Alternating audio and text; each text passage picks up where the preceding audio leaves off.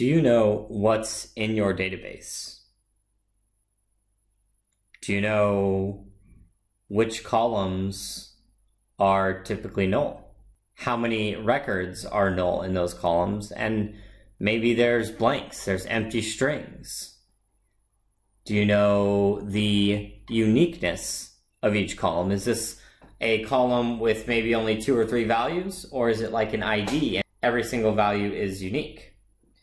Now, sure, with databases we can set up things like not null and add keys and put those restraints on the database, but you don't always have the opportunity to create it. Maybe you inherited it from whoever worked in that position before you. Maybe you're just pulling data from an API and you don't have control over this stuff.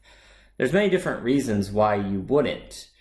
And there's even some intentional ones. Maybe you allow nulls and that's just the way the web application is written. Well, it's a good idea to have a global understanding of what's going on in your database. You know, where are these nulls at? How big are the tables? How wide are the tables?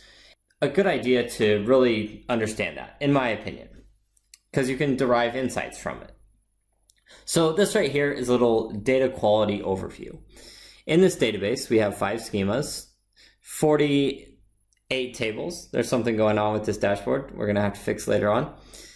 And about 589 columns. This little parameter here tells us how many cells, meaning each combination of record and column, should be filled.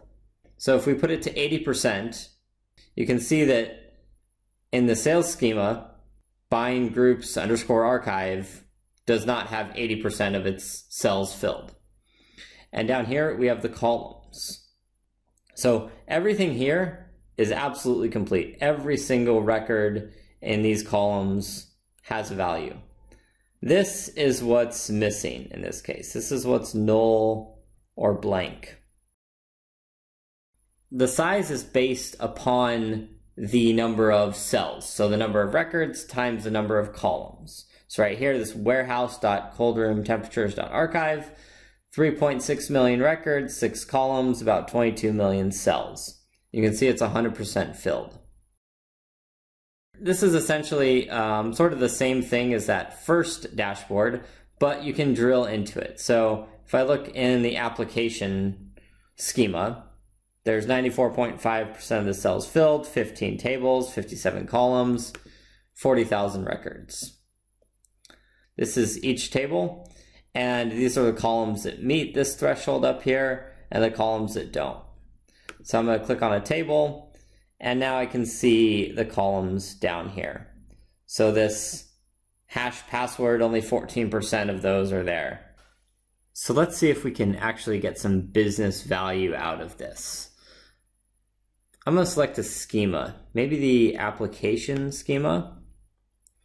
And I've got all these different tables here. So I am looking, I want my data quality threshold to be pretty high. I'm going to put it maybe at 90%.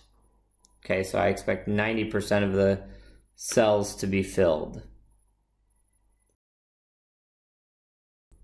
So, latest recorded population.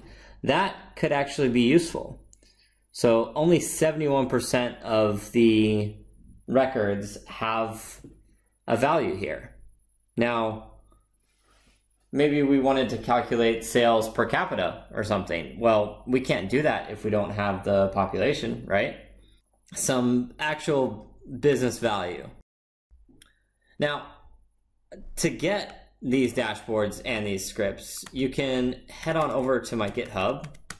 So open the SQL Data Quality repository. I'll put a link to this in the description as well.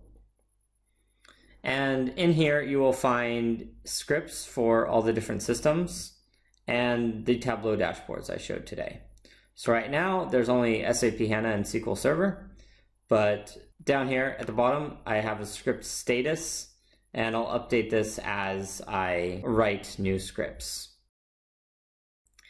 I'll be making some additional videos showing you how to implement this for yourself. So stay on the lookout for those future videos. I hope you find this very useful, and please let me know in the comments below.